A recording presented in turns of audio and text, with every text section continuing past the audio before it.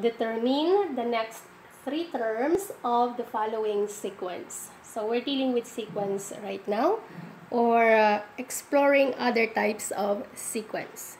So in here, we need to find a way to find these three terms. First, let's find the difference of this number. The second term to the first term. So 3 minus 1, we have 2. Next, 6 minus 3 is 3. 10 minus 6, we have 4. 15 minus 10, we have 5. Next is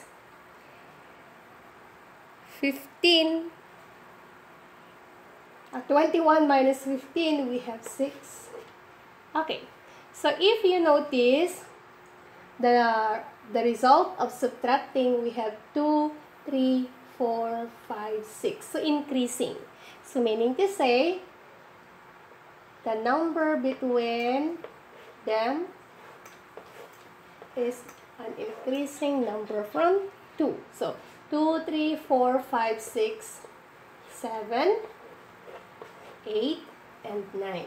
So what's next? Instead of subtracting, we're going to add. Okay? So let's check again how. So 1 plus 2, 3. 3 plus 3, 6. 6 plus 4, 10. 10 plus 5, 15. 15 plus 6, 21. 21 plus 7, 28. 28 plus 8, 36. 36 plus 9, 45. Okay, so we have now 28, 36, and 45. So easy, right? So that's how to get the three terms of a sequence. So determine the next three terms of the following sequence. So we have here 1, 1, 2, 3, 5, 8, 13, and 21. So first, again, we're going to subtract the given numbers from the second term and the first term. So 1 minus 1, 0. 2 minus 1, 1. 3 minus 2, 1. 5 minus 3, 2. 8 minus 5, 3. 13 minus 8, 5. 21 minus 13, 8. Okay. So if you notice, these numbers are the previous numbers. So this one from there, this number from here, this number from here, this one is here. Meaning to say, the number in here must be also those numbers.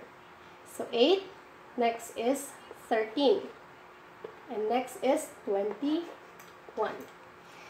What's next? So 13 plus 8, 21. 21 plus 13, so 20, 34. Okay. Next, 34 plus 21, so we have 4, 5.